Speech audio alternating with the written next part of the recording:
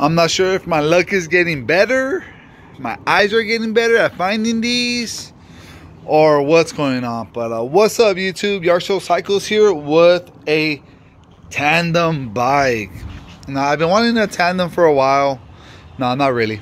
I'm not gonna lie to you guys. I saw this, and I was like, I want this. Turns out I was right. I should have bought it, because I did. The wheels are trash, so just forget about the wheels. The wheels don't count. That right there is a Jack Taylor tandem bicycle, handmade. Once again, handmade tandem.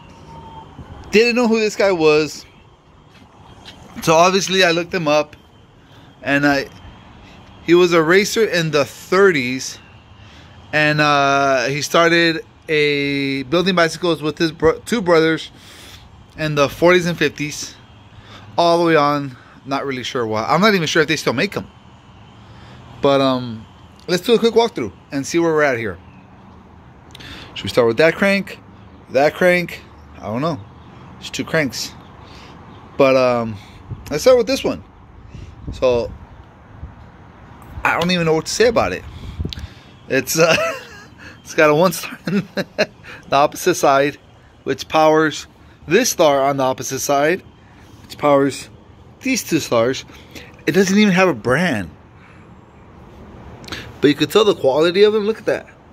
Just like look like a little dip right there, little groove in there. Excuse me. Matching pedals. Hopefully I'm going to overhaul. And now someone tried to rebuild her probably in the late 80s, and they put a Shimano front derailleur, which is wrong. They put a Schwinn rear derailleur, which is wrong. But they kept the cool stuff. The derailleurs, that's not a big deal. The cranks are a huge deal with this bike. The pedals are a huge deal with this bike. The Mathac brakes are awesome. Look at this. This is like, what the hell are they doing?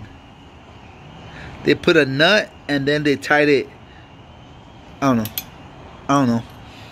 They bent the crap out of this. Whatever random seat they found, they just threw on. And I kind of like when bicycles have this. Like, this just shows it was ridden. And there's a Jack Taylor. They did repaint, and you can tell because the blue just goes somewhat inside the actual sticker. So, not original paint, unfortunately, but looks like they did a half decent job at covering the stickers so they don't get completely wasted. And these are supposed to be Campagnolos, which are not. The front derailleur is supposed to be a Campagnolo, which is not. The rear derailleur is supposed to be a Centaur, which is not. But, it's got the matching fatback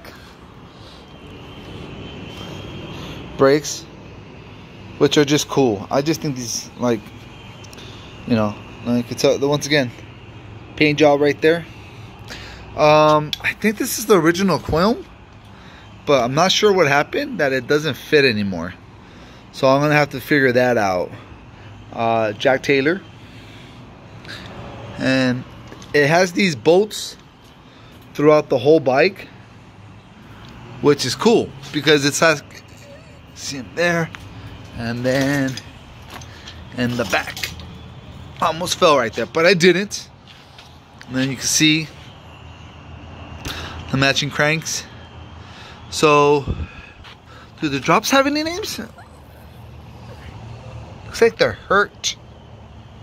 There's a serial number right there. I'm gonna look into that better off.